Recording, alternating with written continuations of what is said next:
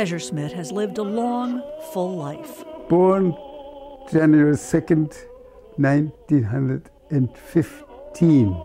And for most of those 100 years, the one constant has been music.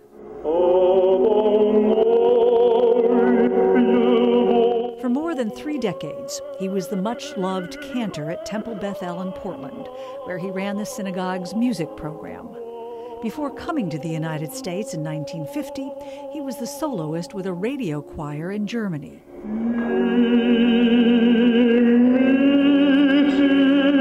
That's his voice, recorded in 1947, 2 years after he walked out of a concentration camp. I was an expert in survival, because being in Auschwitz, from one day to the next, I survived. The next day was a new life. Kurt grew up in Berlin, graduating from high school in 1933, just as the Nazi Party was beginning its reign of terror. 1933, there were 2 possibilities as a Jew. You either emigrate or got killed. His family didn't have the money or connections to leave the country. He became a teacher and a cantor at his Berlin synagogue, and a witness to the horrors of the Holocaust. While I was still teaching till 42, every day 2 or 3 children didn't appear because their families had been deported. In 1943, Kurt and his fiancée Sonia were deported. Both eventually ended up in Auschwitz, where more than 1 million men, women, and children were murdered from 1940 to 1945, including Kurt's mother. I knew when you get into such a camp, if you have a chance to volunteer for the hardest work available. That's what I did. He worked in a quarry under the relentless eye of guards and attack dogs. So next to me, the older people who struggled so badly, and I tried to help, but I couldn't. But what he could do was offer moments of grace.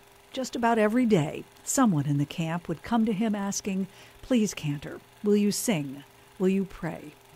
He offered encouragement. He offered hope. I was needed constantly. The need to be needed can't be underestimated. This is one of my confirmation classes. When the war ended in 1945, Kurt made his way to Munich with no idea if his beloved Sonia had survived. Then, just by chance, he noticed a bulletin board covered with notes from survivors desperately searching for loved ones.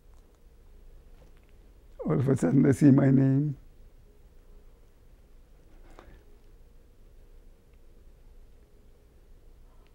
I am Sonia. I'm looking for my husband.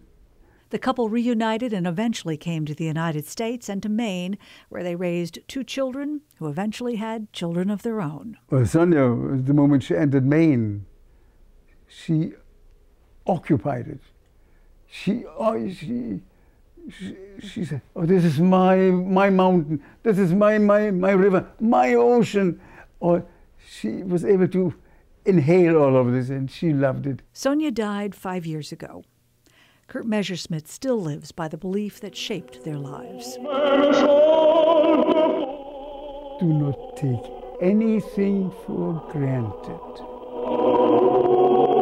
And measure your success, he says, not by what you have, but by what you give.